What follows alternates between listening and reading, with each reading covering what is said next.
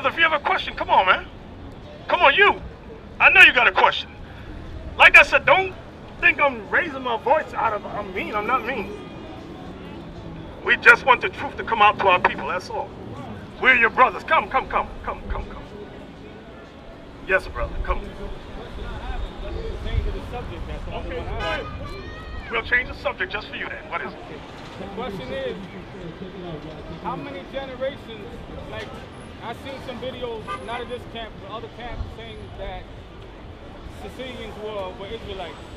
How many generations do you go back and still be an Israelite? I'll explain it to you about the Sicilians. First off, during the slave trade, anybody that's a so-called Israelite, and not just the Sicilians, anybody, if they mix with the white man, how many generations does it go back? Okay, I understand. Read Deuteronomy 28, I want 64 and then 68. Deuteronomy chapter 28 and verse 64. And the Lord shall scatter thee among all people, from the one end of the earth even unto the other. And there thou shalt serve other gods, which neither thou nor thy fathers have known, even wood and stone. Now, the Bible says that the Israelites would be scattered, correct? Now, when we were scattered, give me Jeremiah 50 and 33. I'm going to show you about the bulk of us. The bulk of the Israelites. Jeremiah, I think it's chapter 50, verse 33. Tell me what it says. Is that together? Yes. Jeremiah chapter 50 and verse 33. Thus saith the Lord of hosts, the children of Israel and the children of Judah were oppressed together, and all that took them captives held them fast. Now, according to the history, when you read about this, is the blacks that ruled Sicily and all that, a lot of them was pushed out of Portugal areas and forced back throughout to Africa. And many of them were sold to slaves over here. Okay? So now, trying to go back to about how far, is the Bible only gives you like 3 or 4 generations. Okay? But even that, you got to be careful with. You understand?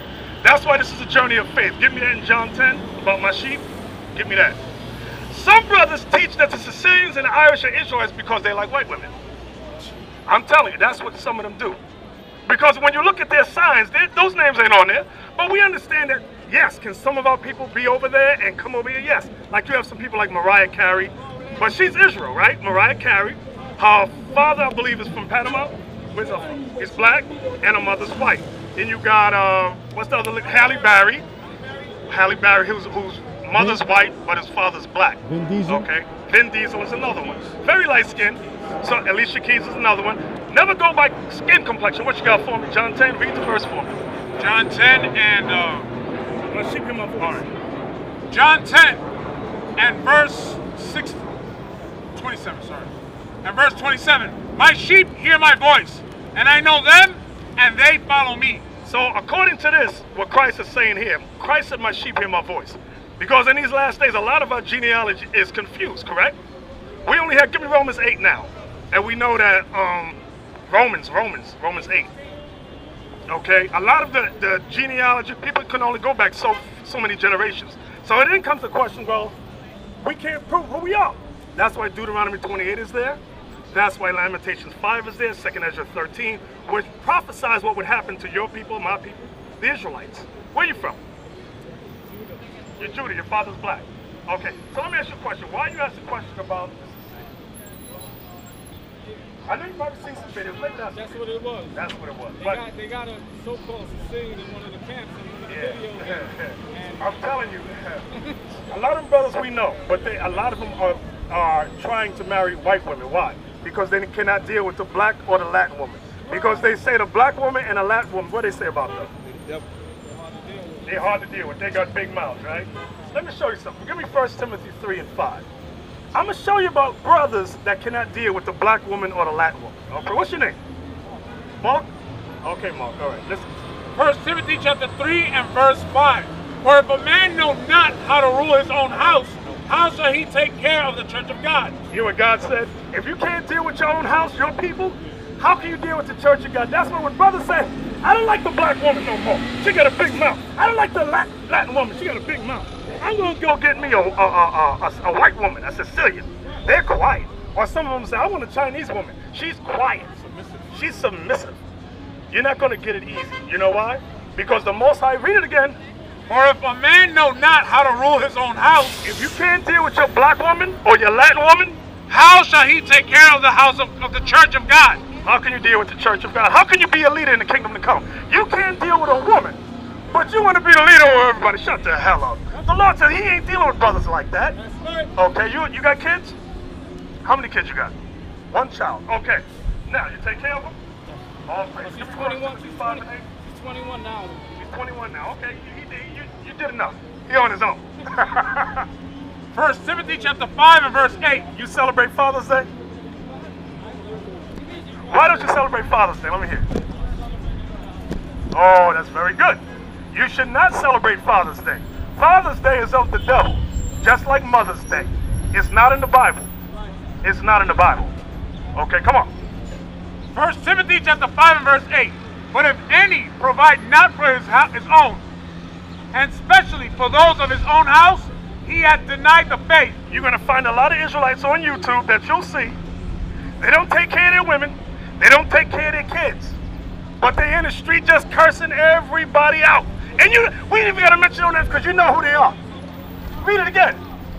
But if any provide not for his own, and especially for those of his own house, he hath denied the faith, and is worse than an infidel. You hear what Christ said? Christ ain't dealing with those Israelites that do a deal like that. He said they're worse than an infidel, worse than unbelievers, worse than idolaters. If a man don't take care of his own house includes your wife and your children.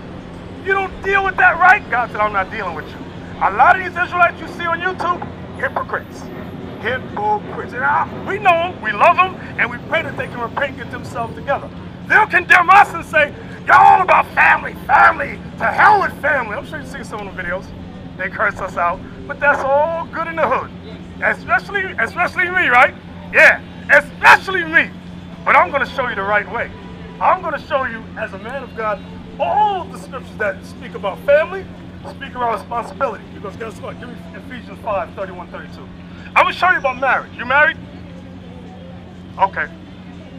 That's good. That's all right. That's all right. Give me Ephesians 5, 31 and 32. Ephesians chapter 5, verse 31. For this cause shall a man leave his father and mother, and shall be joined unto his wife. So the Bible's talking about marriage, correct? For this cause shall a man, read it again. For this cause shall a man leave his father and mother, and shall be joined unto his wife. And shall be joined unto his wife. What you going to find out of Israelites?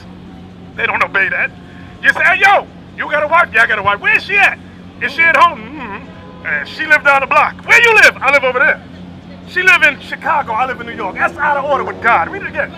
For this cause shall a man leave his father and mother, and shall be joined unto his wife. You know what it means to be joined into his wife? Is that a hard saying, to be joined into your wife? That's easy, right? But you'll hear brothers go, oh no, it don't mean that, my brother. Because of this and because of that, she can live down here to hell with the woman. That's what some of these Israelites do. Stay away from them. They're going to destroy you, destroy your life. Read it again. For this cause shall a man leave his father and mother, and shall be joined unto his wife, and they two shall be one flesh. One mind. One flesh. This is a great mystery. Marriage, brother Mark, marriage is a great mystery. Watch this. But I speak concerning Christ and the church. Marriage represents Christ and the church. A lot of brothers don't realize that. As the man of the house, you represent Jesus Christ. Your wife represents the church, the disciples, the followers. A lot of Israelites don't even understand that. They curse the woman. When did Christ curse us and tell us to get the hell away from him? He didn't do that to us. He dealt patiently with us, right? We got to deal the same way with our women. Same way with our woman. But it's hard for a Negro. A Negro who hates responsibility. Okay, give me that 1 Corinthians 7. Why don't you tell me? 1 Corinthians 7. You got Poppy giving me the sign of the cross over there. 1 Corinthians chapter 7 and verse 13. Clear there. If the woman refuses to obey this Bible, the Bible says escape from her. You understand? And the Bible don't contradict itself. So now when we go back to 1 Corinthians 7, go right back there, verse 12. Verse 12. But to the rest speak I, not the Lord. If any brother hath a wife, and that believeth not, and she be pleased to dwell with him. So now, based on what we read in Ecclesiastes 7:26, we can balance that out. Because Ecclesiastes says to do what with her? If she don't obey. Get rid of her. So Paul ain't contradicting God. He said if she don't believe, but she's pleased to dwell with you. She may not, she don't believe the Bible, but you say, listen, honey, mommy, no more Christmas, okay? She says, why, Poppy? She says, that's not in the Bible. What if I want to do it anyway? Nah, Mom, we're going to celebrate Hanukkah. We're going to celebrate Passover. She said, okay, Poppy, I love you. I'm going to do it anyway. I don't believe it, but I'm going to do it just because you want to do it. What? You don't want me to cook pork for you no more? All right, Poppy, I'm going to do it because I want to keep the family together. That's what pleased to dwell with you is.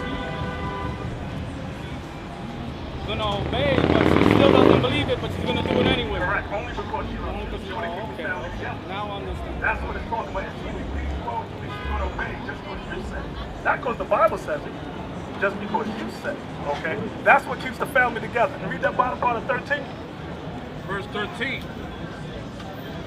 Else were your children unclean. You hear that part? Else were your children unclean? Because let's say you believe, right? And your wife says, I don't believe. Read that part again. Else were your children unclean. If you stay with a woman who does not believe and refuses to do what you say, your children will be what? Else were your children unclean. Meaning confused. Because she's going to teach the children Christmas. You're going to teach them Feast of Dedication, Hanukkah. You're going to teach Passover. She's going to teach Easter. And the child is like, I don't get it. I'm just confused. You telling your little daughter, don't dress like a man. Your woman is saying, dress like a man. Show your butt. Show your vagina. The child is what?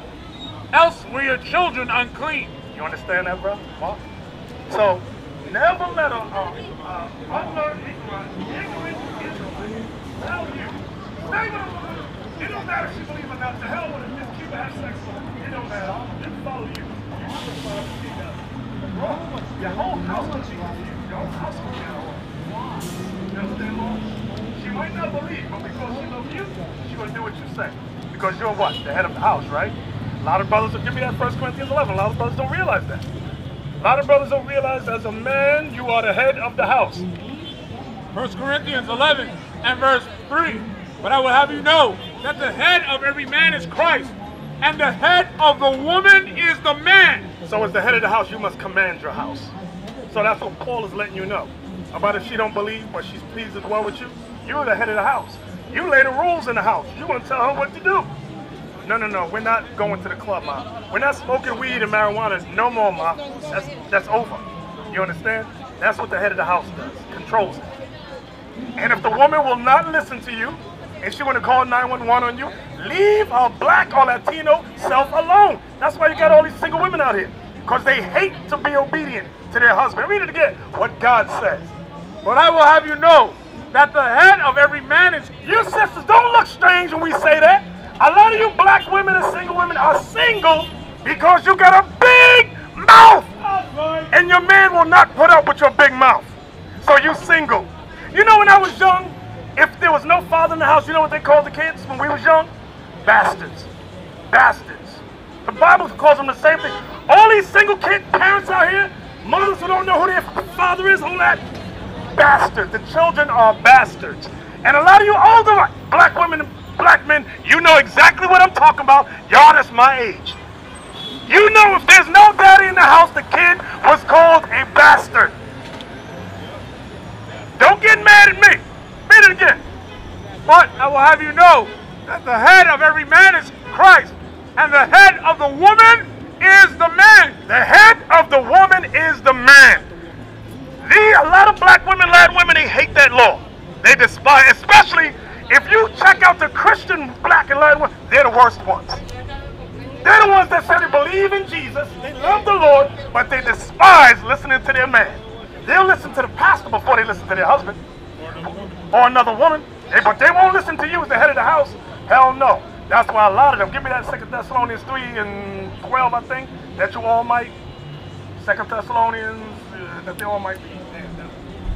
3, 10, 11, it's around there. 2:10. And with all deceivableness of unrighteousness in them that perish, because they receive not the love of the truth. Many of our black women, Latin women, receive not the love of God's truth. that they might be saved. And for this cause God shall send them strong delusions, that they should believe a lie. And for this cause God shall send them strong delusion. What is the strong delusion God's sending the black women and Latin women? This right here. Now, a lot of them believe, or all of them believe that this is Jesus. But not one of them can prove it in the Bible. And like I said to y'all angry with us, call that Christian group right there and bring them here before us. And let's go scripture for scripture. They ain't gonna come over here. They sent 5 little boys over here. Yep. But those adults stay way down yonder. They know, nah. They know the Israelites. One thing about the Israelites, we know the Bible. We know the Bible, precept upon precept. Read it again. And for this cause God shall send them strong delusion, that they should believe a lie, that they all might be damned, who believe not the truth. Wait, but damn is in the Bible? What damn? Read that again. That they all might be damned, who believe not the truth. Mark, what is the truth according to the whole and precept? What is the truth according to the Bible? The Word. You mean like Jesus Christ? That's a scripture. A lot of Christians say they got the truth, right? The law. Oh, you're coming with it now. How many people anybody said he said the law? Anybody agree with that or disagree? He said the law is the truth. You agree with that? Let's get to Psalms 119, verse 140. Thy righteousness is an everlasting righteousness, and thy law is the truth. See what God says? The law is the truth. All these Christian religions out here, Mark, I can proudly say boldly, they're all false. None of them have the truth. Well, you know why? Because none of them deal with God's laws. Not one.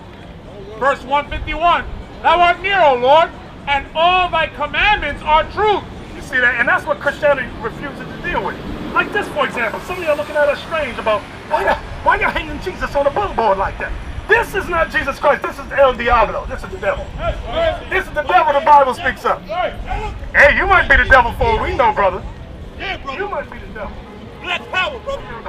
Now, this ain't about black power. This is about Israelite power. That's This is about the 12 tribes of Israel. Okay? Come on. Read it again. Oh, yeah, back to Thessalonians. 2 Thessalonians chapter 2 and 11. And for this cause God shall send them strong delusion, that they should believe a lie, that they all might be damned, who believe not the truth, but have pleasure in unrighteousness. All these Christians have pleasure in unrighteousness. Every Christian has pleasure in unrighteousness. What do I mean by that? What does God mean by that? For example, the Bible says women should not wear what pertains to men. You see these women wearing pants? I guarantee you they all say that they're Christians. They all say they're Christians, but they will not do what the Bible says. Christianity. They all false. Baptist, Pentecostal. Give me some more, Roman Catholic. They're all false. Every last one of them. Now, let me ask a question. I see the young man over there. Those are your sons? You celebrate Father's Day? Oh, very good. Why don't you celebrate Father's Day?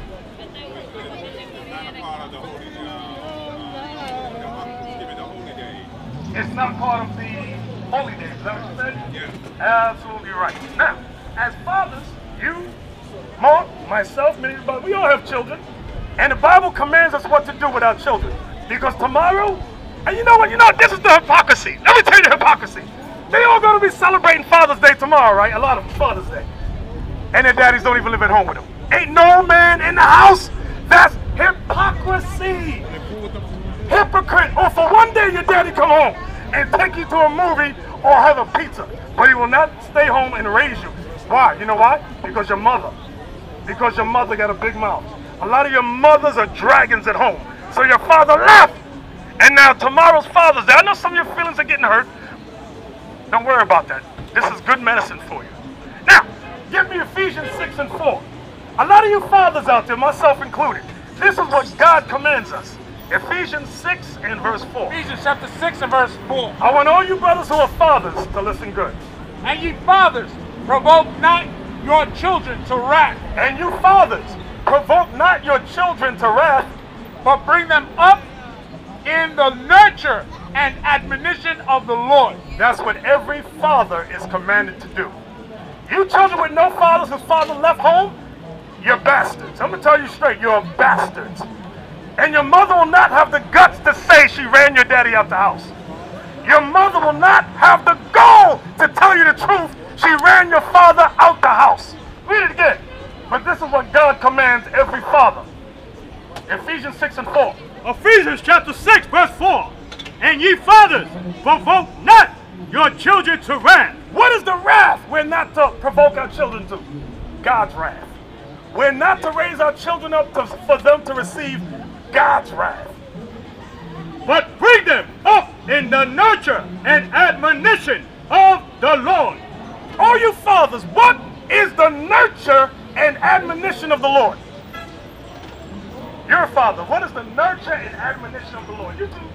What is the nurture and admonition of the Lord? Read it again. And ye fathers, provoke not your children to wrath, but bring them up in the nurture and admonition of the Lord. So again, to you fathers, what is the nurture and admonition of the Lord? Is it teaching them the ways of the Most High? Teaching them? You're asking me or you telling me? I'm telling you. Oh, very good. Wait, what do you say, Mark? What do you say? I agree. You agree? Give me that. Hold on. Get Deuteronomy, I think it's 6 and 4. Jesus. He called the whole world. Deuteronomy chapter, this is the nurture and admonition of the Lord. Deuteronomy chapter 6, verse 6. And these words which I command thee this day shall be in thine heart, and thou shalt teach them diligently unto thy children. See what God says? We are commanded as fathers to teach our children God's commandments. Come on. And shalt talk of them when thou sittest in thine house. So when you're at home, you're supposed to sit with your sons and your daughters and talk about God's laws. Read. And when thou walkest by the way, And when you walk by the way up and down the streets, you fathers are commanded to teach your children God's commandments. and when thou liest down, And when you lie down to go to sleep, you fathers are commanded to teach your children, discuss God's laws with them. and when thou risest up. And when you wake up in the morning, your children should have God's commandments in their minds and send them to prayers. You know why? That will keep your sons out of jail.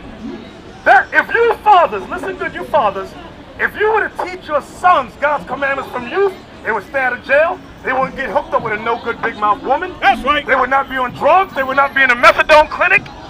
But because of Christianity, you might say, oh, you can't judge the women or nobody by the way they judge. Give me that 1 Corinthians 2:15. Now, I'm bringing this up for you, Mark, and the young man over there, because people get sensitive. When they say, how can you look at a woman and say she's disobedient based on the way she dresses? When I see a boy with his pants below his butt showing his underwear, I can tell you he followed some jailhouse custom. Right. He's headed to jail, or he's a homosexual or both. 1 Corinthians 2:15. 1 Corinthians chapter 2, verse 15. But he that is spiritual judgeth all things. So the way we judge, first and foremost, let me explain something to you, because a lot of people get stupid. They say to us, you can't judge. You ever hear people say that you can't judge? You know what's funny about that? They'll tell the Israelites that. Does the white man judge our people in court every day? Yes. Yes. Yep. Does any of the blacks or Latinos go into court and tell the white man, you can't judge me? No. Not near one of them. That's the hypocrisy of our people. But all we doing is reading the Bible. But they'll tell us, you can't judge us. The white man is sending them to jail.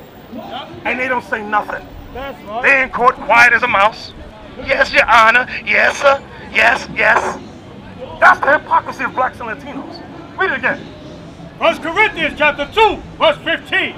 But he that is spiritual judgeth all things. So God commands us to judge all things. So when you see a young man with his pants below his butt, that comes from jail. That means he's possibly going to be a homosexual in his life, or he sells drugs, one or the other.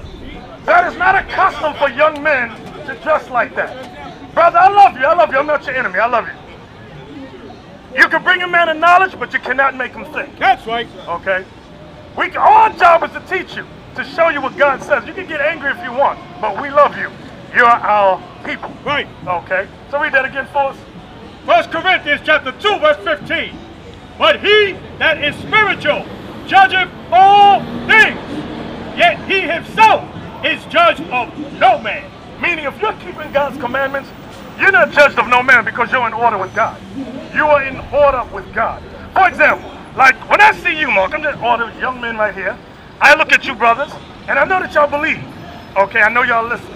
So the first thing I would say before I hear you speak, I would say we got to come on. I can only judge you based on what? If you never speak, what's the only thing I can judge you on?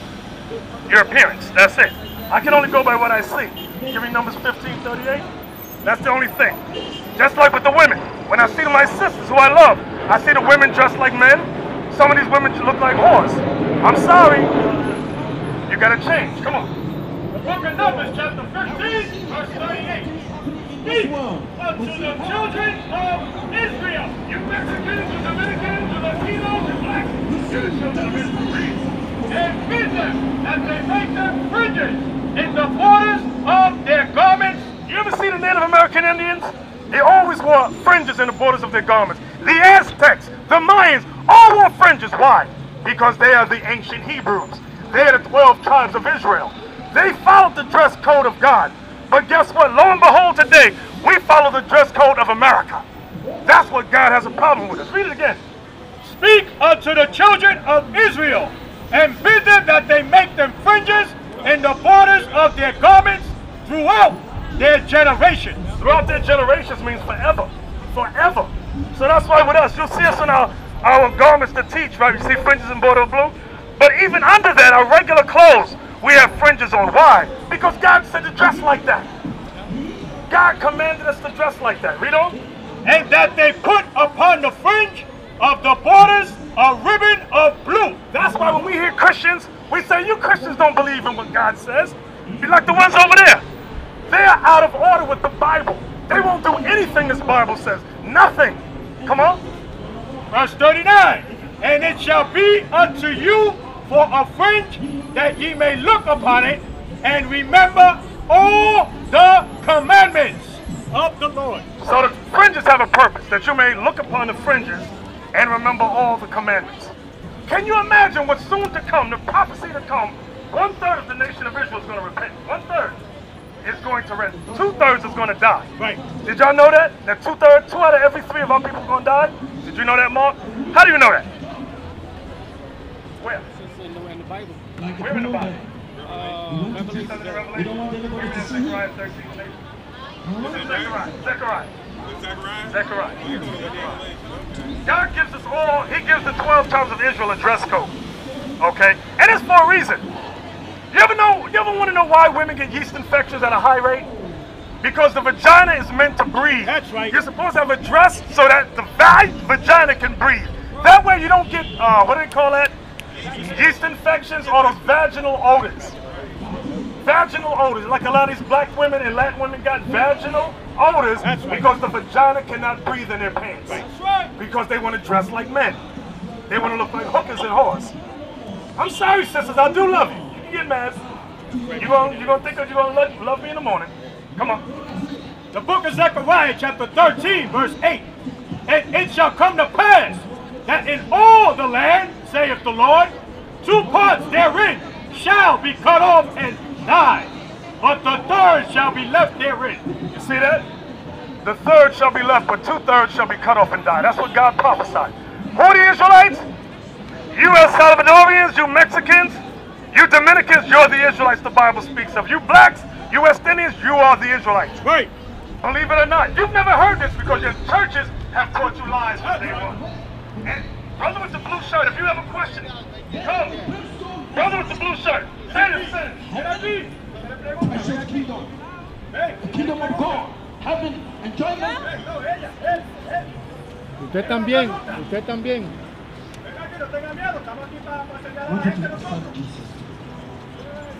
Because Jesus ¿Quién tú eres? Según dice la Biblia. Porque usted no sabe quién tú eres. So he doesn't want to know who he is. That's why the white man destroyed his eyes. That's destroyed his homeland and calls them illegal aliens. Exactly. That's why he does that to you and kicks your mothers and fathers out of the country. That's right. You've been so deceived in Christianity that you think that this white man is your friend. Right. You brothers, y'all going to have a rude awakening. That's right. A rude awakening. It's going to get worse for your people. You're very welcome, brother. And when the destruction comes, as you getting disseminated, destroyed, I'm going to say, you're welcome again. Say goodbye. And I'm going to say, buenas noches. Adios, amigo. Adios. Hasta luego. All you Christians have been deceived all your lives. That's right. And we can prove it in the Holy Bible. That's why you Christians are afraid to approach us. You stay at a distance. Because you know we shall break up your shallow ground.